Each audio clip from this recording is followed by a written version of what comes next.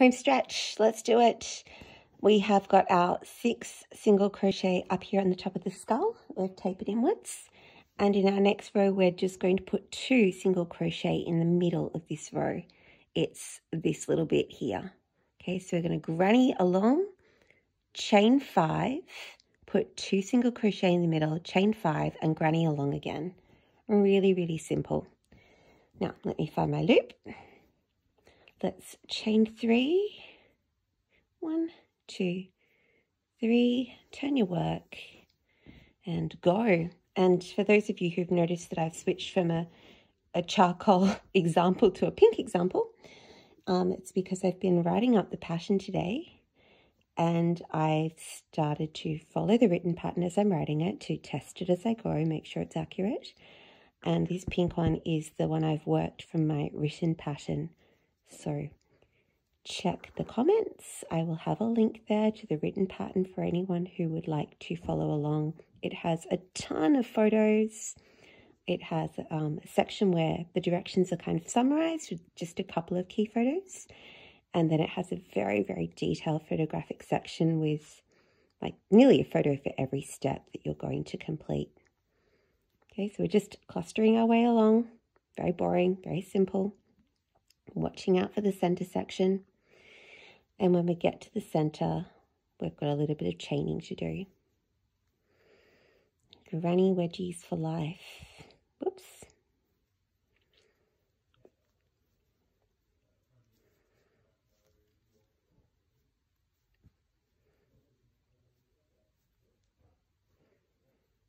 So close. 2,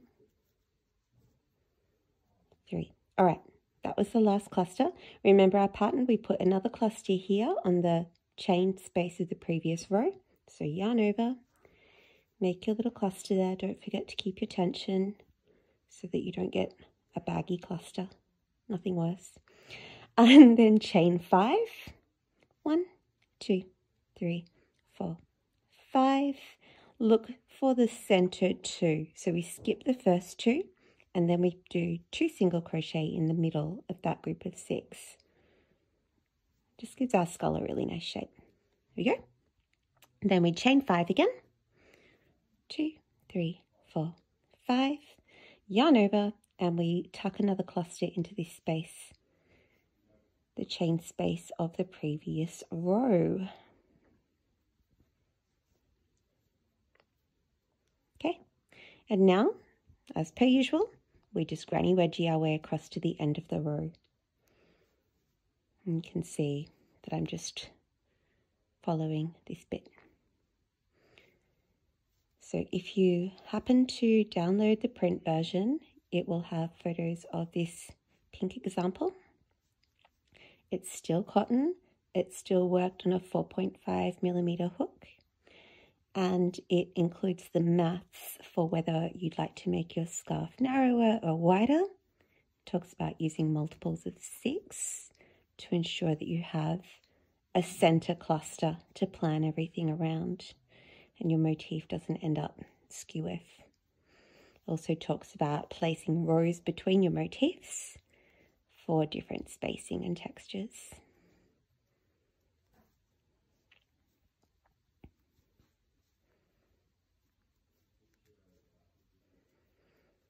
Nearly there. Oops.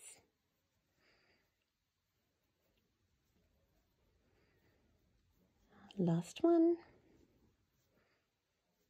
And then I'm going to place my last double crochet into the top of my chain 3 over here.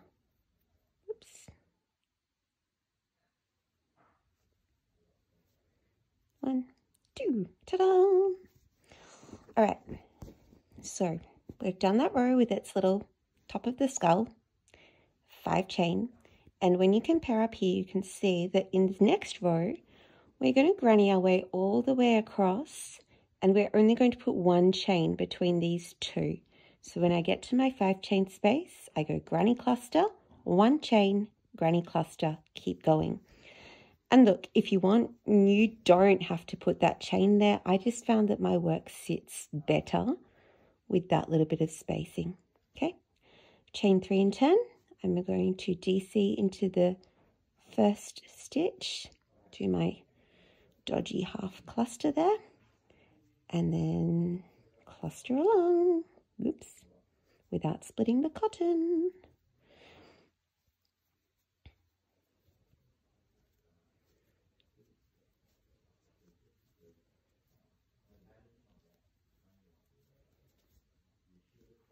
This is also a good spot to fact check and check that you have the same number of clusters in the beginning and the end of your motif.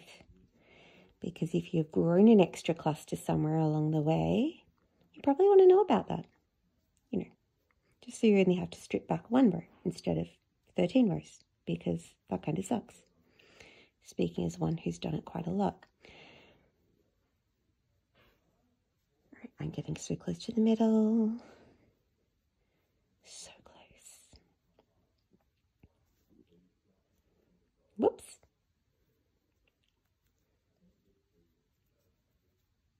Okay, I can see that chain. So, put another cluster in here. Close off the diamond shape. 1, 2, 3. I like to put 1 chain in so that my work sits nicely. If you crochet loosely, you may not want that extra chain. If you crochet tightly, you may even want to put 2 chains there, okay? Don't be too scared. Nothing will happen. Nothing bad will happen with 1 extra chain. And then just yarn over and put your cluster in over here on your other chain 5. And then I will show you that you've pretty much created a solid row, and you can relax and have some rows of just solid granny wedgies. Okay, there we go. We've brought our wedges back together. So in the next row that we work across, we pretend that chain 1 space isn't even there, and we just stick a wedge in it like always. See? No dramas, nothing extra, nothing fancy. Your brain can just go on holiday now and work a couple rows of granny wedges.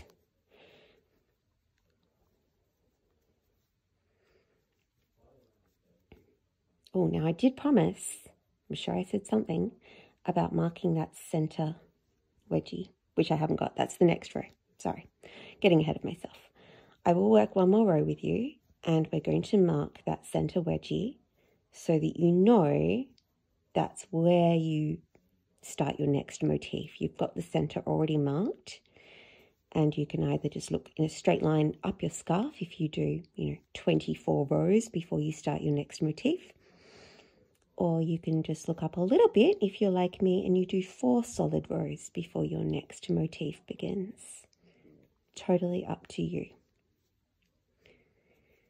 And just a word about edging as well. If you've done the same type of edging as I have, working into the top of your chain 3s, you should have a pretty straight edge happening on your scarf. If you haven't, if you've always worked into the gap and you've always done 2 DC into that space there instead of 1 in the space and 1 in the chain, you may find your edges a little bit wobbly. And when that happens, it can be good just to do a row of single crochet around the perimeter of your scarf.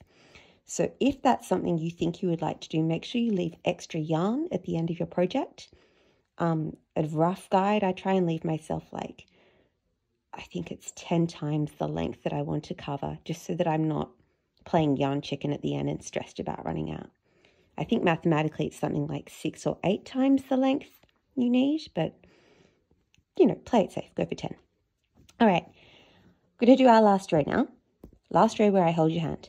And when we do it, we're going to stop and put a stitch marker around the middle wedge, because that lines up with this guy here. And that's how you're going to get your bearings for your next motif. 1, 2, 3, and turn your work. All right, here we go. I'm also going to stop and count this once I finish it and make sure I have the same number of wedges, because if I have shrunk or grown by accident anywhere along the way, I'd rather find out about it before I start another motif than once I'm halfway through the next one thinking, why does this look dodgy and weird? 2, 3.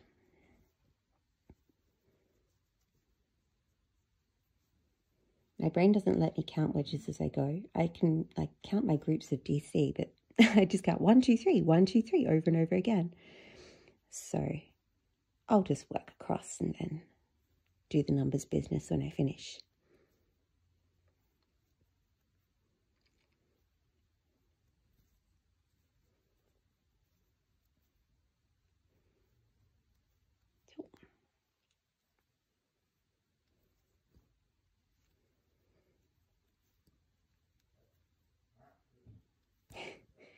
My husband and a friend of his are upstairs playing Shadows of Brimstone, which is a fantastic game, thanks a lot Kickstarter, with many, many expansions, which are taking over our house, millions of miniatures that need to be painted, and so many cards and so many dice. It is just crazy. It's a very, very involved community of players.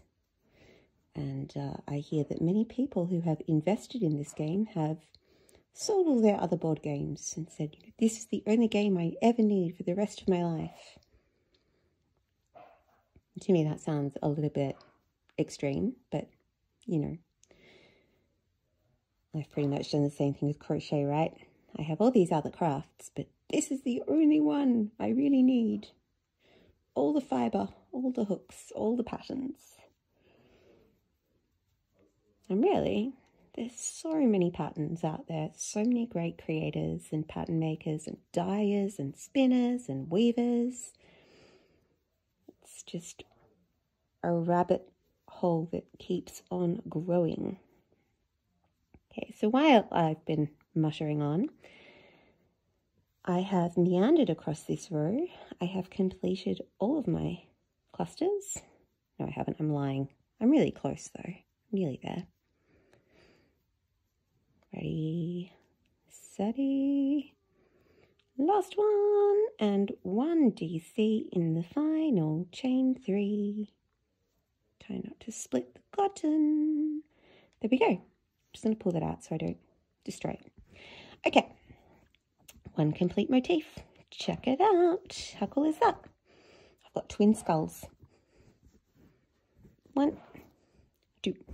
So, like I said, grab a stitch marker or a piece of cotton, whatever you like, and whack it around that middle cluster right now, and then you don't have to count. You can choose now to do 1 more row and start the motif again, or 3 more rows and start the motif again, but you're always going to think of doing an even number of solid rows. So you think, this is my first solid row of just granny clusters. I will do an even number of granny cluster rows, and then you will hit this guy where you put your chain in to make that big open space and frame your motif. Okay, so this here matches up. I promised counting, I promised fact checking. Let's check it out. I'm just going to count my bottom row. 1, 2, 3, 4, 5, 6, 7, 8, 9, 10 is the middle. 1, 2, 3, 4, 5, 6, 7, 8, 9, 10 is the middle. Thank goodness for that. Come up here and try the same operation. 1, 2, 3, 4, 5, 6, 7, 8, 9, 10 is the middle. Whoops. 1, 2, 3, 4, 5, 6, 7, 8, 9, 10 is the middle. So, thank you for joining me for this. If you would like the written pattern, please have a look in the comments and go check that out. And I would love to hear any feedback you have about making your own granny skull. Enjoy!